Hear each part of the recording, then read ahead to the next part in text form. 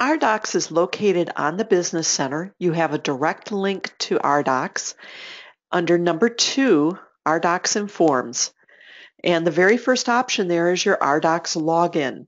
So go ahead and click on that to access rDocs. If you have never been in the system before, you will be prompted to log in a second time, and you just use your same Business Center login and password, which is your email address for your username, and the password is whatever you have changed it to if you have.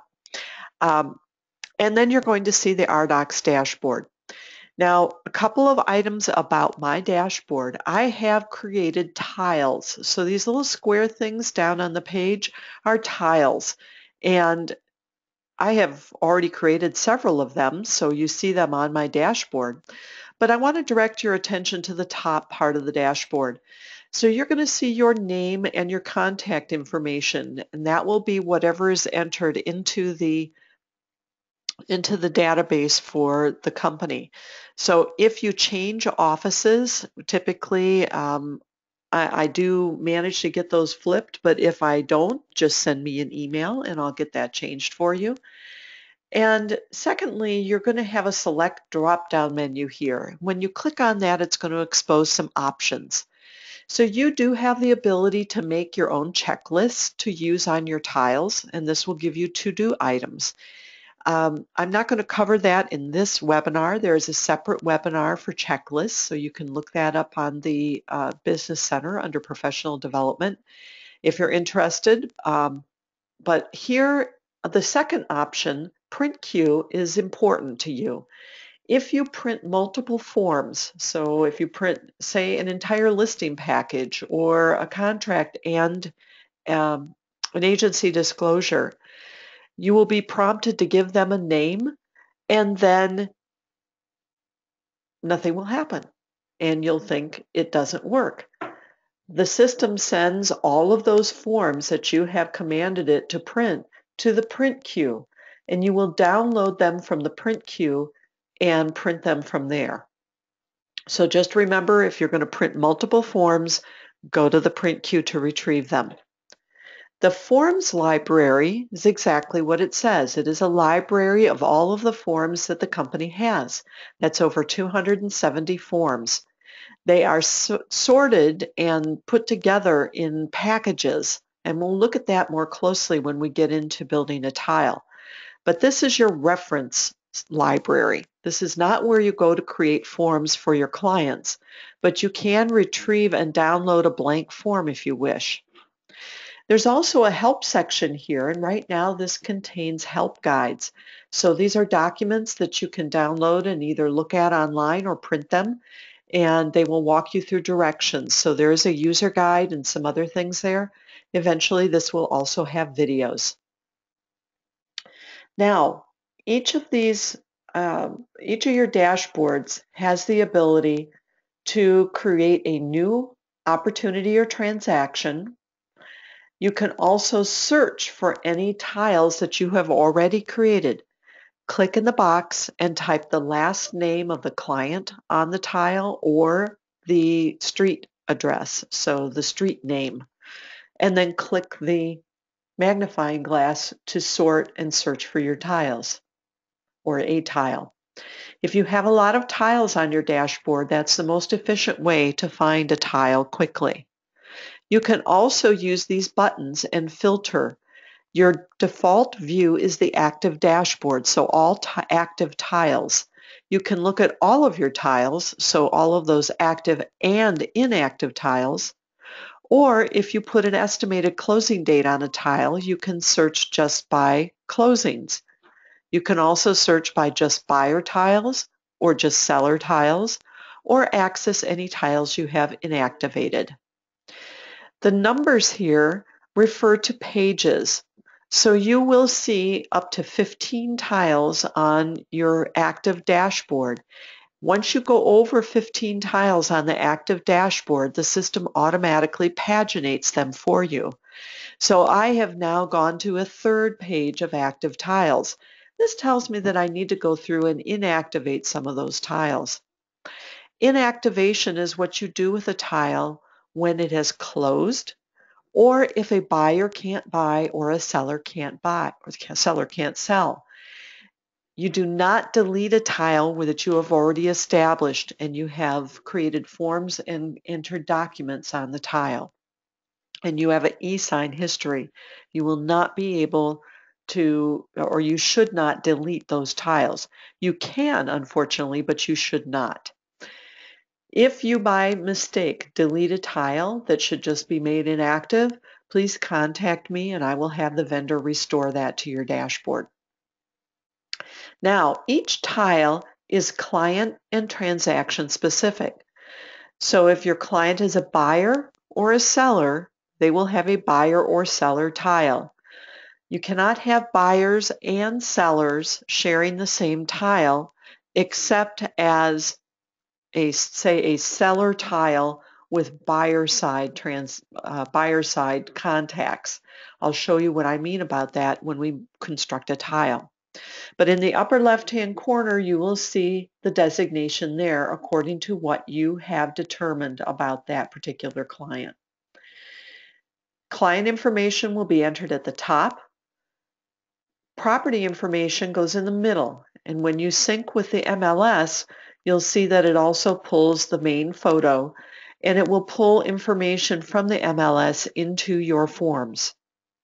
You have an area for the forms necessary for the transaction, an area for documents that have been created, a contacts area which will include your clients and any additional contacts that you add to the tile.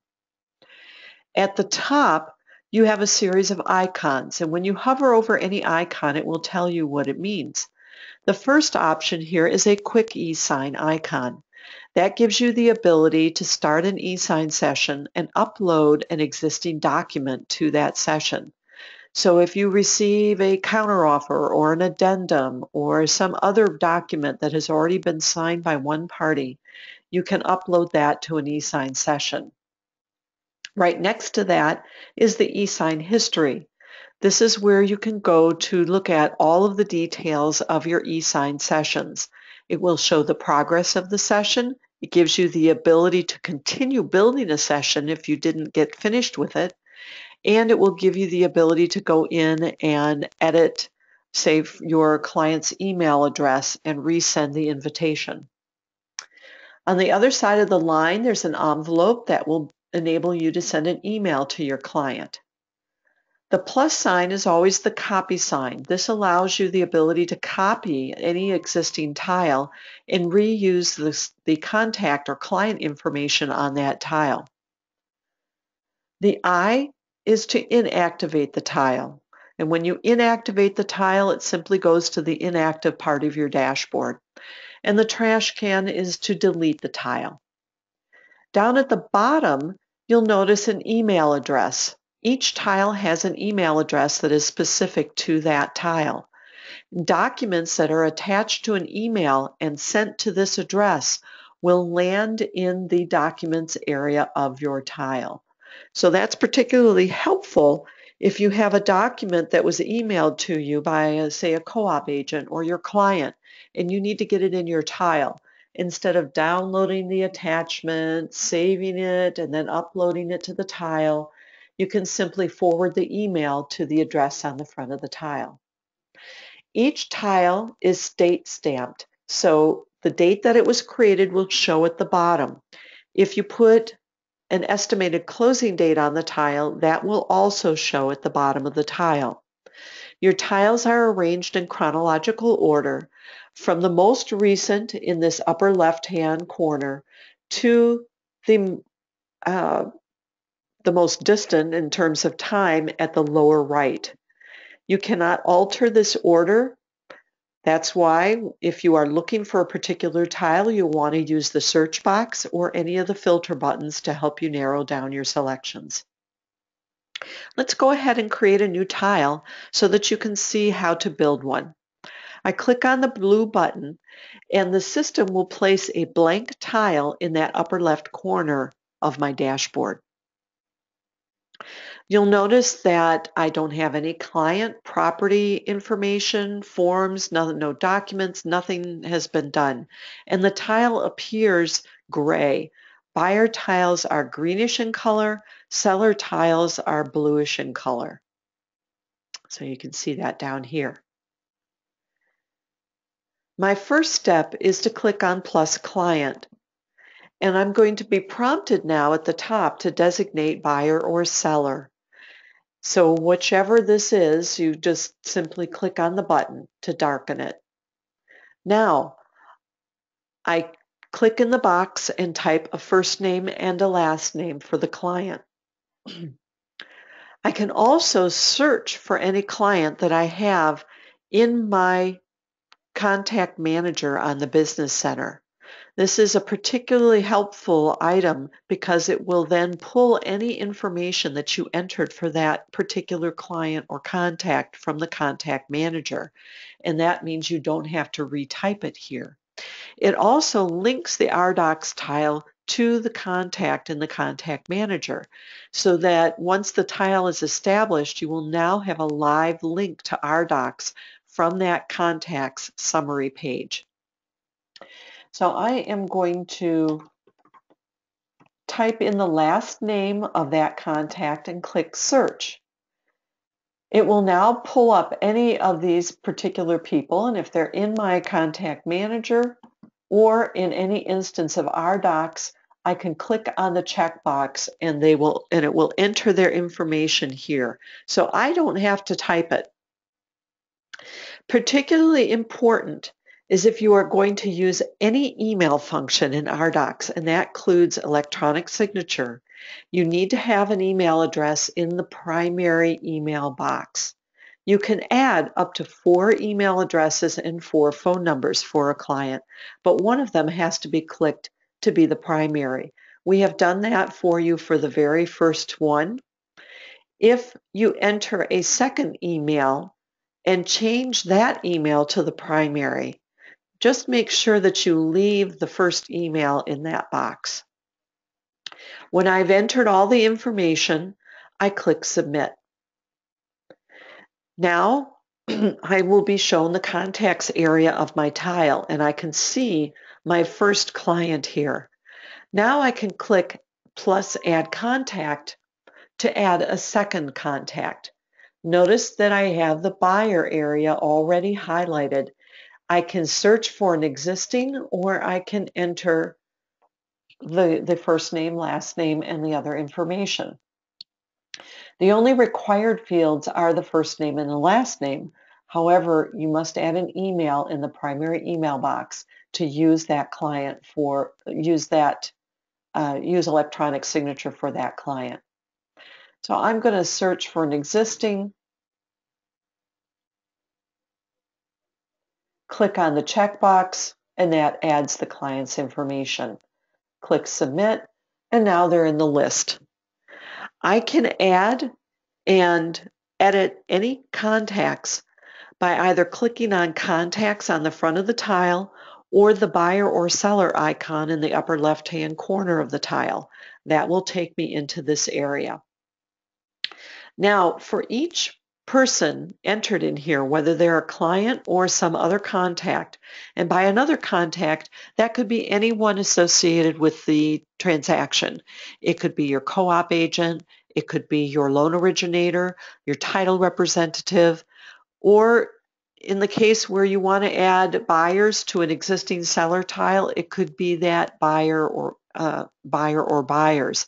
You'll simply click on Add Contact, but instead of a client, buyer, or a seller, now it's going to be a buyer side or a seller side person. You have to add at least a first name and a last name. I highly recommend that you add an email. That will make your life easier when you want to email them documents. You can also select a description from the list. So these are general terms. So you've got your buyer's agent, you've got your seller's agent, title rep, different inspectors, home warranty, insurance agent, lender, but you also have your other side buyer and other side seller. and simply click Submit when you've entered that person. Now, for any of these contacts or clients added to your tile, you have a series of icons over to the right. If at any time you need to edit their information, change an email address, change a phone number, their street address, click on the pencil icon to edit the client information, and that opens the box up. Make any editing that you need to and click Submit. You can also give your client access to the documents on their rDocs, on their tile. To do that, you're going to click on the envelope and send an email. This is a standard email. You don't have to construct it. It gives them a link into rDocs and login information. If you want to learn more about sharing documents, there is a webinar called Sharing Documents that is on the Business Center under 18 Professional Development in the rDocs section. But this is where you would go to email that login information to the client. And if you have done that, you can also give the client the ability to upload documents to their tile. I'm going to go back out to the dashboard to add my property, but just be aware that you do have internal navigation links. So within the tile, I can move from contacts to forms to documents. I can add or edit my property information. I can toggle to the same area in the next tile. So these arrow buttons let me go from one tile to another. I'm going to click you can click either here at the top or down here where it says Return to Dashboard and go out to my dashboard so that you can see the process from the front of the tile. Now, when you begin to work with a buyer, you may not have a property, but let's just assume that they do have a property already, and I'm going to add that at this point. At some point, however, you are going to add your property to their tile. I click on Plus Property, and that opens up an Add Property box. I can do one of two things. I can manually enter the address, and certainly when you're starting with a listing and you're preparing listing documents, this is how you'll do it. You'll go ahead and add the address manually. But I can also sync with the MLS. This is particularly handy when you're writing contracts and working with buyers and writing those contracts, because this will sync information from the MLS with your forms. So I'm just going to enter an MLS number. I'll pick that one for my list. Verify your MLS from the list and then click Search. When the property pops up there, of course you want to verify that that's the property that you thought it was going to be. And then if it is, go ahead and click Submit. But before I navigate away from this box, I want to show you this field down at the bottom.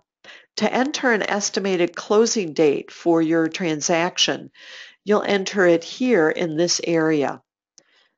Now, you may not have that when they first pick out a property. So that might be something that you have to come back to later on. That's okay. You can access that property box at any time by clicking on the street address. And when I hover over that, it says View Edit Property. That opens up that box. I can enter the estimated closing date, click Submit, and then it will appear at the bottom of my tile. My next step is to add my forms. So I'm going to click on Forms or the number, doesn't matter. And I'm going to get a list of packages. These are the packages that we have put together for you. They contain all the documents that you might need for the transaction. You'll certainly want to use the package, even if you don't intend on using all the forms. It will just make your life easier in the long run. So you'll scroll through the list and pick the package that matches your affiliation. So because I'm in Columbus, I'm going to pick the Columbus buyer package for my buyer client. But just be aware, we've got Dayton, we've got Cincinnati, we have Springfield, we have Midwestern Ohio, we've got some additional forms for those areas, we've got Kentucky forms. All I need to do is come over to the right and click on the plus sign to add all of the forms in that package to the tile. When the forms are added to the tile, they will appear on the left-hand side of the screen in a list. The list is arranged alphabetically by title of the form. And I can scroll through there and see them all. The very first form by default is the HER datasheet. Before I get into the datasheet, though, I want you to notice that we have a plus add library or form. If for some reason a form is not present in that package that I want or I need to use, when I click on that blue button, now I'm going to get a list of all the other forms in the library. But I can filter them by clicking on this drop-down list. And now say I want to look at this reference package. When I click on that, it's going to filter the forms and show me only those forms in that package. If there are no forms in a package, that means that that package has been added to the tile. You can either select all of them by clicking on the box next to form name, or you can select them individually. You can also search by typing in the search box, and any portion of the word that you use. I started to type buyer, and there are no buyer forms in here, but let's try insurance. So I haven't even finished typing insurance, and there pops up the form name. So that's a great way to search for forms in a package. All I have to do after checking the box or boxes is click add, and they will be added to the tile, again inserted in alphabetical order. Now, the first form, as I mentioned, is the data sheet. And the data sheet contains all of the information that you have already added to the tile. So you'll notice property information shows up in here. Contact information for the listing broker and agent. Buyer broker information should be yours if this is a buyer tile like mine. I don't know who the sellers are, so there's nothing there. But now I'm going to see my buyer information according to what was entered on the tile. Notice I have a source drop-down, and I can indicate the source of this particular client. So if this was a past client, an open house, it was a lead from some source, auction, corporate services, you get the picture. So I can click and add the source. That'll help me keep track of where these people come from. Then I have space to put in title company information, mortgage company, home warranty company, all of that information that corresponds to what is on the front of those manila folders that you often use for your transactions. When I come down to the bottom section or the bottom of that form, I see an offer area. The list price will be fed in from the MLS as well as the list date. But I can now put in a purchase price. So if my clients are ready to make an offer, I can come in here and write in just the numbers. And if they're going to put on earnest money, I can type in just the numbers. To advance from area to area, I can use the tab key. Otherwise, I can just click in the field with my cursor. If you put an estimated closing date on the front of the tile, that will be added here. Any of these blue fields can be edited. So you can just click in the blue field and type. But one caution, anytime that you have information that comes from the tile, either from the information that you add about your clients or from that MLS sync, if you type and edit it. Say I decide I want to put the street number here. It wasn't in the MLS, but now it's been established. If I type that in here, and then even if I save it, when I go away from this form, it's going to go away because the information on the tile will overwrite any corrections made to property or client information in a form.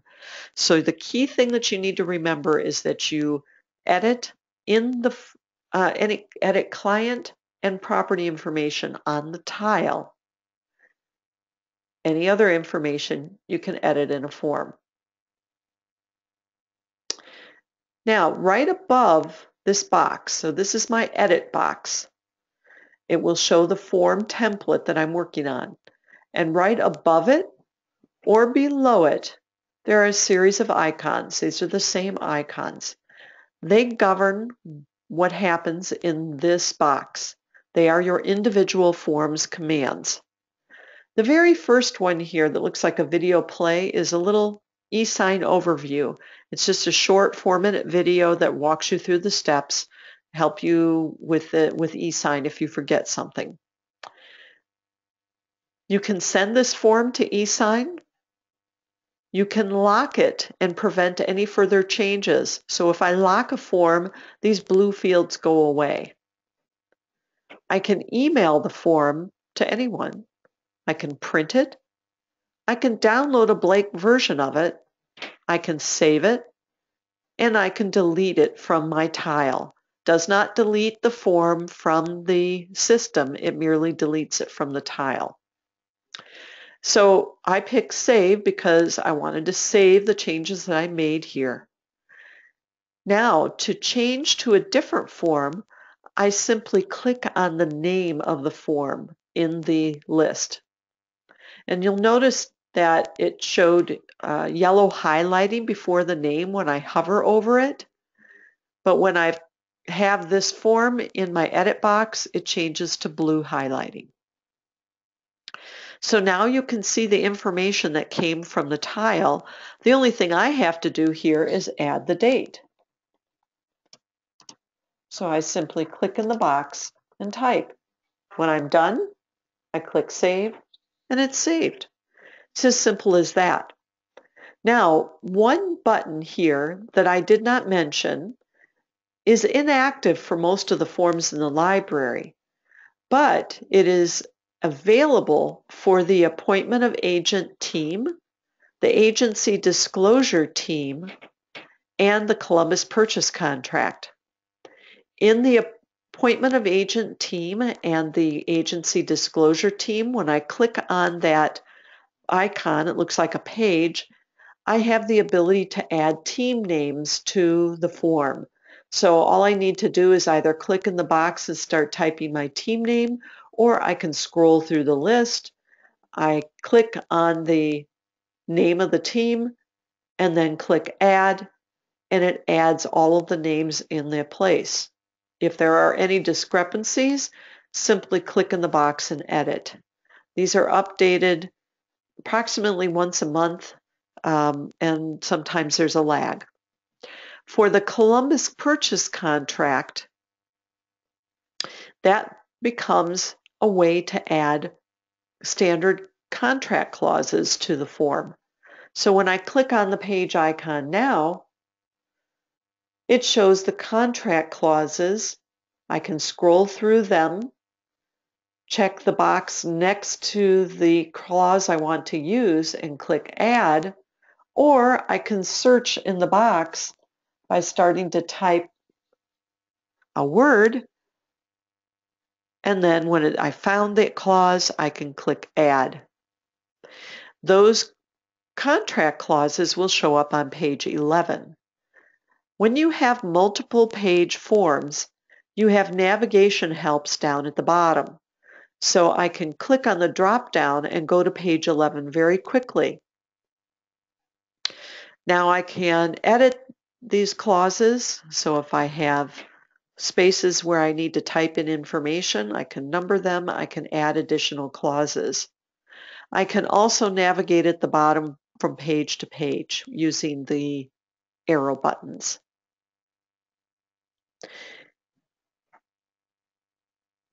Now, for your purchase contract, when you enter the purchase price on the data sheet, it will bring the purchase price into the contract and it will express it in both numeral and word format. So that's a big plus. You don't have to figure out how to say $70,000 in words. It will do it for you if you enter it on the data sheet. Once you have your forms edited and you've saved them, and now you want to send them to your client to sign electronically, you can do that by either using the eSign icon at the top or the bottom of the edit box for an individual form. But if you have multiple forms the client needs to sign, you're going to check the box next to the form name, and then once you've checked all the boxes, you're going to go to where it says Work with Forms, either above the list or below the list, and click eSign for electronic signature. This is your multiple forms command list. So remember earlier when I talked about the print queue? If you're going to print these forms, multiple forms, you would click print here, and it's going to probably prompt you you want to leave the page. Yes, I want to do that. And I can click in the box here,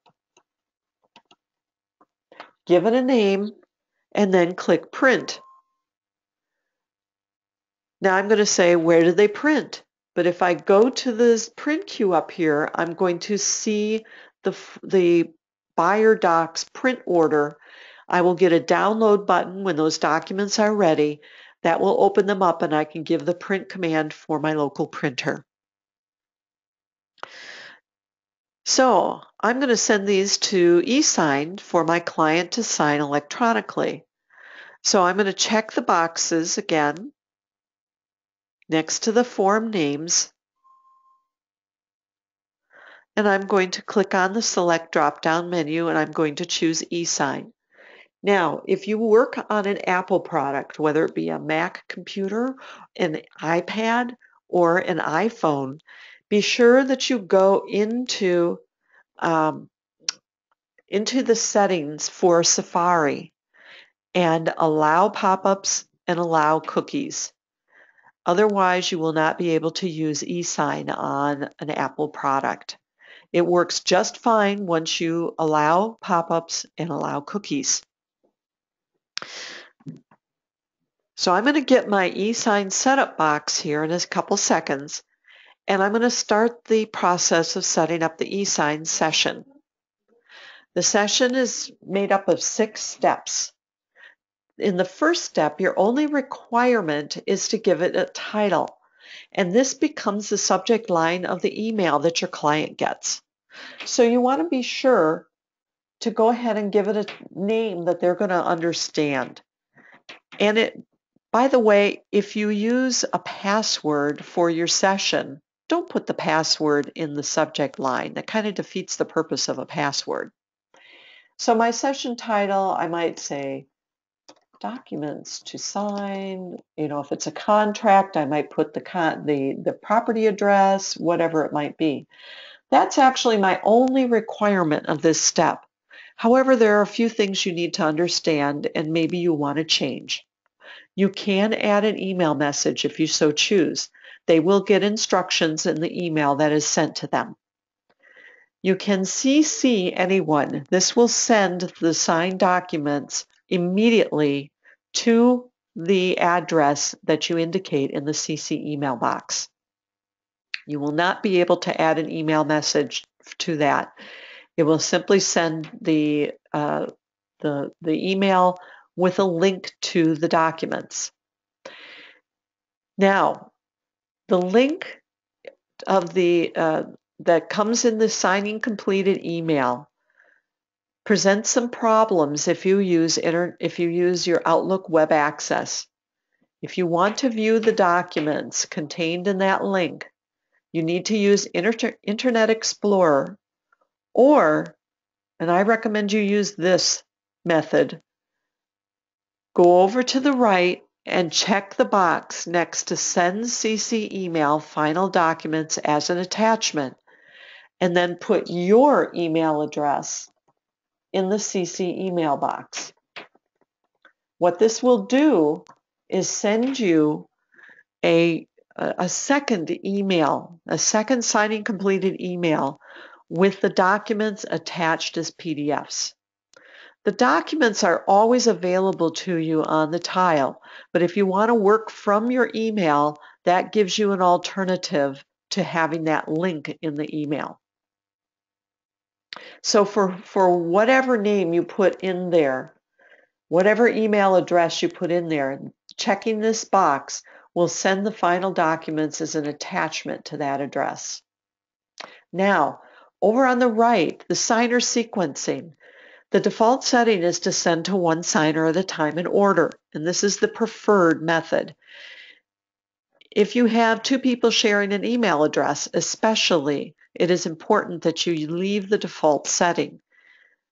This email that gets sent to both of those clients will have exactly the same subject line, and it will look like the same content to the email provider. We've had instances where email providers see that as spam and they block it in the future. So, you can send to two people at the same address, but just leave that default setting checked. To send to all signers at once, that's a great option if you've got people in different parts of the country. And instead of waiting for the first signer to get up in California before this and sign their documents before the second signer can sign them on the East Coast, it would, they can just do it on their own time. The system will combine their signatures and send it to you completed with both signatures on the page, and it will send them each the signing completed. In fact, all of your clients get a signing completed email with the documents. So you will have fulfilled your obligation to send them their documents with the signatures. The default setting here is to include you as a signer, and if you don't need to sign anything, uncheck the box. You can also set up a session password that is optional. That would be for everyone in the session to use to get in to sign their documents. When this is set up the way you want it, click Next to advance to Step 2. You'll notice now I have a previous button. I can go backwards and forwards in my session setup. I can also click on the numbers at the top. I would not recommend that you jump ahead, but rather if you need to, go backwards. Now I'm going to see my clients, and then I'm also going to see the listing agent in here because I synced with the MLS. Don't need them. So I'm going to delete that person by checking the box and clicking delete. It's always going to ask you to confirm. You'll notice now I've got the checkbox. I can move that person up, or I can move them down and change the order of signers. I can add signers if necessary. I can edit the signer by clicking on the pencil icon. So if I forgot a middle name, middle initial, or I need to send it to a different email address, I can do that here. There's also something called authentication. eSign uses the IP address of the device the client uses to sign on. But if you need to authenticate the session, I should say.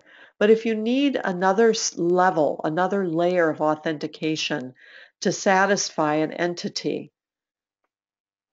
go ahead and click on authentication to expose your options.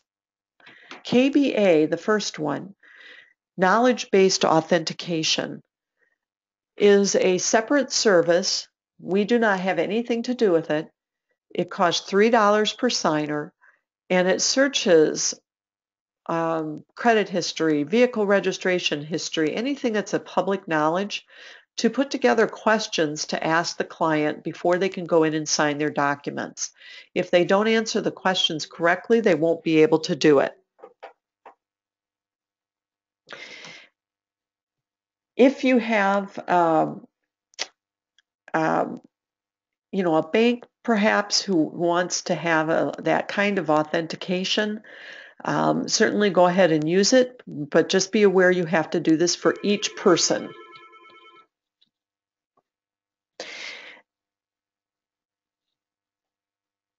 You also have the ability to put an individual password on your an individual password for each client. KBA plus password links up those two things, and then you have SMS text, which is free, and it gives you the ability to set up a session where the client, regardless if they have a smartphone or not, would put in their mobile number and get a text.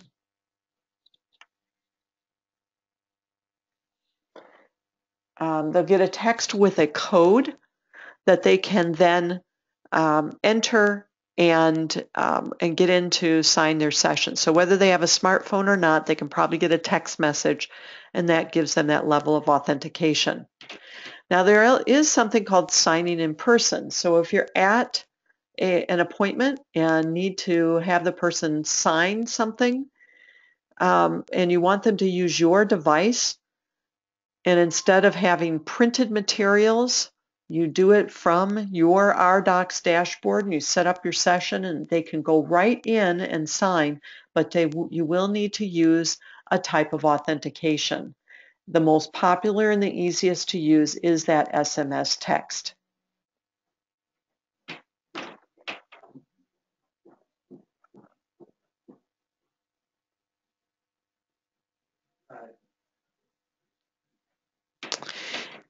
Now, when everything is the way you want it here, click Next to go to the next step. And this is important that you see this Designate Signers box. When you send forms to eSign, they are templates, and they have places for people to sign, but the system doesn't know who should sign where. So that's up to you to designate where somebody's going to sign. So click on the drop-down menu and then click on the name for each person who's going to sign on that form. Click Apply Signers to all templates if you are using multiple templates, and that will repeat the order on all templates.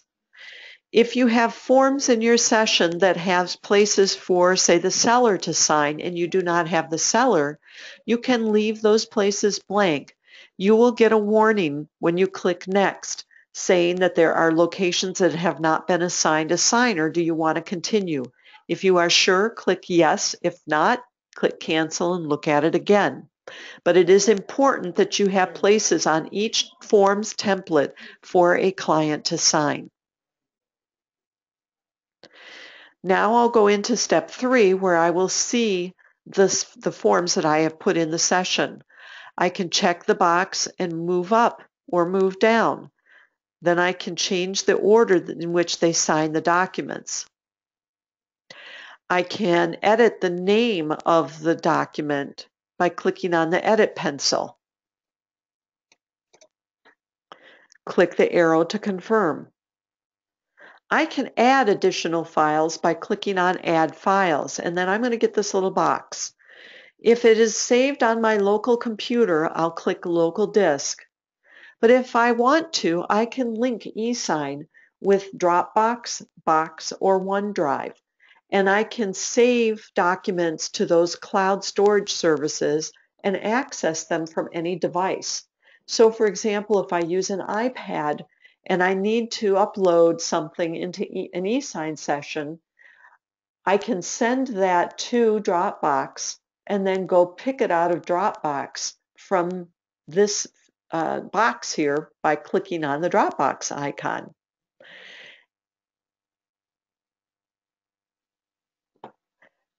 I'm going to take a form, or a document I should say, from my local disk. I just click on it and then click Open, and it's going to add it to the list of documents here. And sometimes whatever that is that you've uploaded has a funny name that your client might not recognize. I recommend you go in and edit it.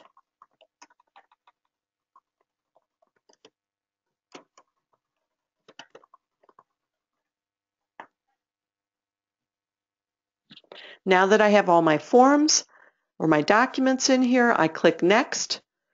And now I have the ability to add signing locations, initial locations. All of these bubbles up here will give me additions. So if I need to add anything, a form field allows the client to type on the form or the document. Checkbox is what it says it is. A radio button is the circle that when clicked on darkens. So if I scroll down here and look at the documents now, I can see where the system has placed signature and date fields for those clients on the form templates that I have added from the forms area. But now I come to the document that I added to the session, and I need to put my client's initials and date. I simply click, drag, and drop. The important thing is that I verify the signer in the upper left corner. So there's the first signer, but now when I want to add the second signer's initials, I click on the drop down and click on their name, and now I can click, drag, and drop the second signer's initial and date fields. And then I continue to do that throughout the document.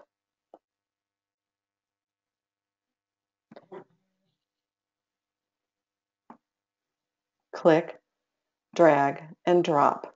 Now you notice I didn't verify the signer, so I got to move that.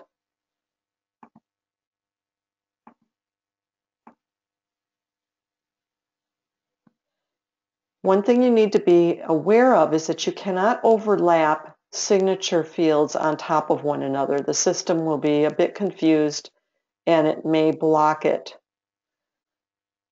But I made a mistake there and I put Woodrow Wilson's, so I can click on the X and delete that. So if you do make a mistake, you can edit these by clicking on the X to delete it.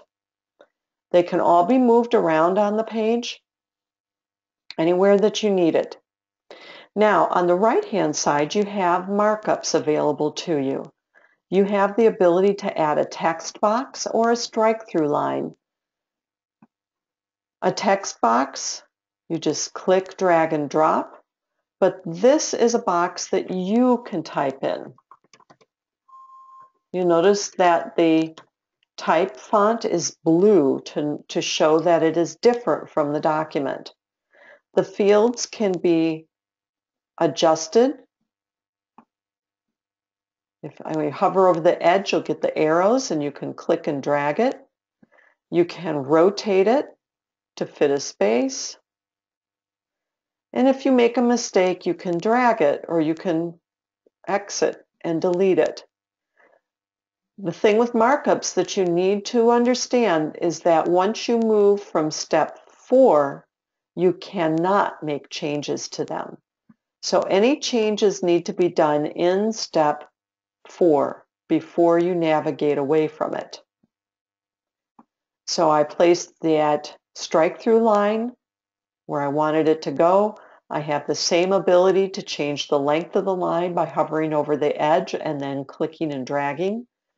I can also move it, rotate it, or delete it.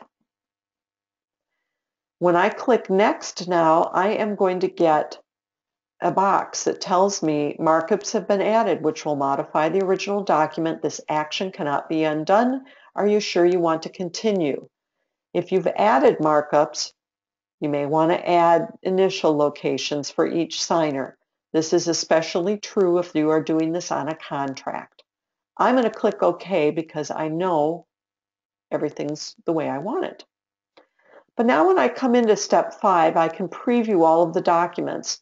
And one thing I can do instead of scrolling, I can also click over here on Pages and click to specific pages. in the document and view them. If I need to make a change with signature or date or initial fields, for example, I forgot to add them on this page, I can go back by clicking previous and go back to step 4 and add or change any of these bubbles up here at the top on my document. When I move on from step 5, however, I say everything's okay, and I go to step 6, I've got another ability to add an email message if I so choose, but now I can edit that email message. So I can do any number of things to it by using the commands here. But when I click next, I'm actually sending that to the client for signature. I'm going to click on the little X at the upper right corner to get out of this. Say I got called away and I couldn't finish my setup. I had to go do something else. Or I was at step 3 and I was waiting for the property disclosure to come through email so that I could download it, save it, and add it to my session. I can come back into my rDocs tile at any time and click on the eSign history. And then click, it shows me that it's building. That means the setup is not complete.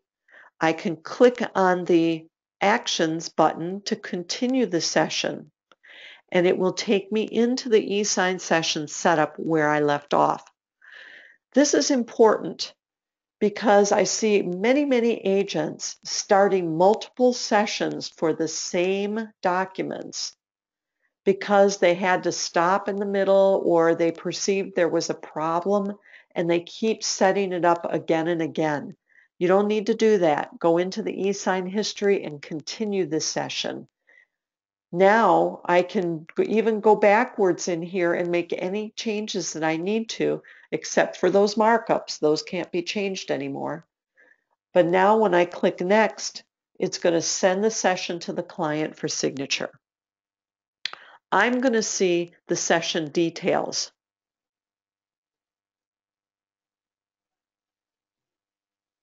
And if I look here, you'll notice the session details show me that this person has been invited. That means the email has been sent. And if I need to send it again, I can click the resend button. If I need to edit the eSigner, I can do that. I can edit their email address, click save, and then resend it. The session details gives me the entire log of everything that is done in that eSign session. Now, what happens when the documents are signed? They're going to be delivered to the tile and put in the documents area of the tile. So if I go into the documents area of a tile, I'm going to see all of the documents that have been added to that tile via eSign. Documents are added automatically via eSign, or if you send them to that email address on the front of the tile, or if you add them via a browser upload or via fax. If I have a document saved on my computer, I can come in and click via browser, and in the box I give it a title, a name, either from the list or clicking in the box, choose my file, so navigate to where it is and click on it, and click upload and add. That will give me a new box, or upload and close. You can upload any kind of document. It doesn't have to be a PDF. It could be a JPEG, it could be a GIF, it could be a document, doc, Word doc, an Excel file, whatever. If I upload via fax, same idea, except now I'm going to create a fax cover sheet. When that fax cover sheet comes up, I'm going to print it, put it on top of the document, and then put it in the fax machine and send it to the number on the cover sheet.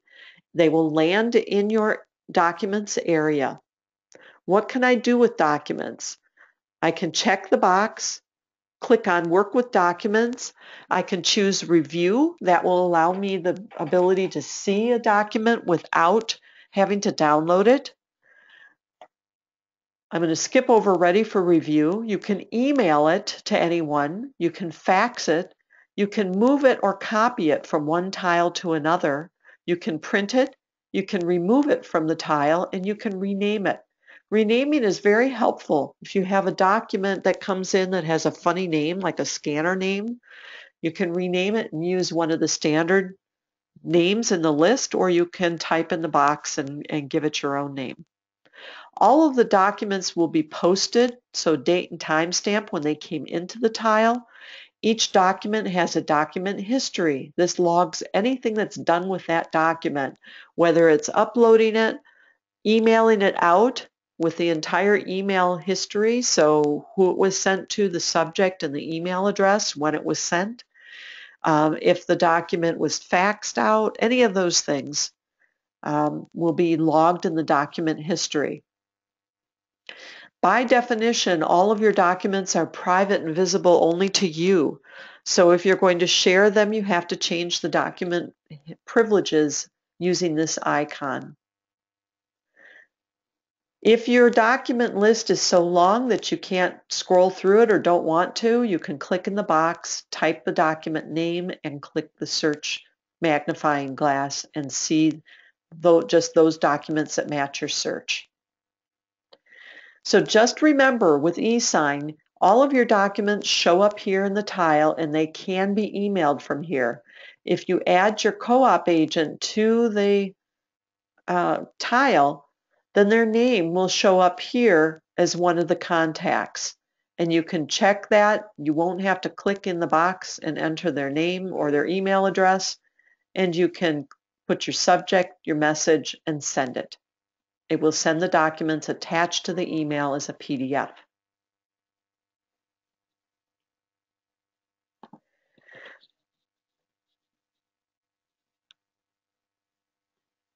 This concludes the webinar.